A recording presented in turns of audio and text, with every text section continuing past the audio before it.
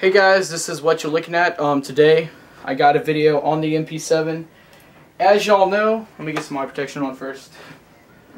But yeah, as y'all know, I made a video on this a while ago showing, or not, well, kind of showing and a little bit of explaining about how I changed a LiPo battery to the micro connection you see on the AEP batteries. Well, after a game, my fuse blown. I didn't know it was my fuse because it's kind of hard to get into the fuse during a game. You got to take a lot of parts off the gun.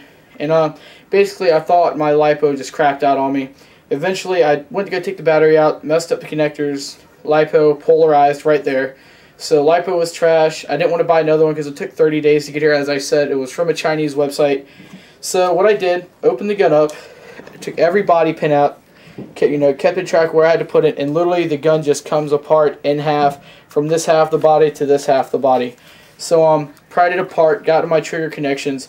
Since I'm a beginner solder, not a really expert, I had my local tech actually hardwire my gun, the wires to the actual trigger system itself. So it took out semi-auto, but I don't know, maybe we just did that wrong. But now I got a fully auto mp7. I mean, well, I already did, but listen to how fast this is. Really fast.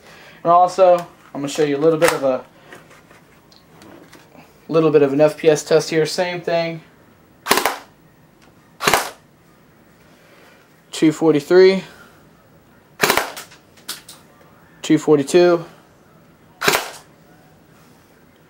244.8. So as you see, the gun shoots, really high. The only two cons to this whole thing is that I really can't pull my stock out because I forgot to pull it out when I taped it. But either way, you got to have it in or out. You can't change it. So I decided to keep it in, as since you can still kind of shoulder it, and this is my backup weapon. So I'd be pulling it out. It wouldn't really be something I'd be out in the middle of the field, getting ready to shoot someone with like that. And also, I lost semi-auto, as I've already mentioned.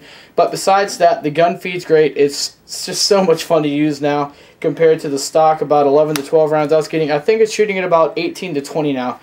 You be the judge, though. On the first LiPo mod, I was getting 16, so I went up about 3 to 4. Overall, I like it a lot. It makes the mp7 a whole lot more enjoyable. Okay, that's pretty much it. This is what you're looking at. Hope you enjoyed my mod.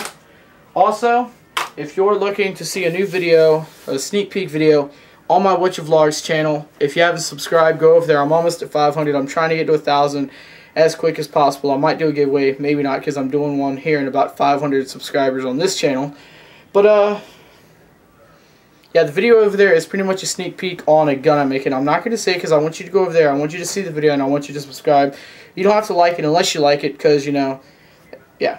Favorite it if you like it, though. Favorite if you want to favorite it, though. And, basically, I think you're really going to like the sneak peek. It's a gun I will be getting from Airsoft Station here pretty soon, and I'm just going to turn the whole gun inside out and make it an amazing custom. Okay, guys, that's pretty much it. This is what you're looking at. I hope you enjoyed the video. I'm going to stop talking now. Yeah, I'm out.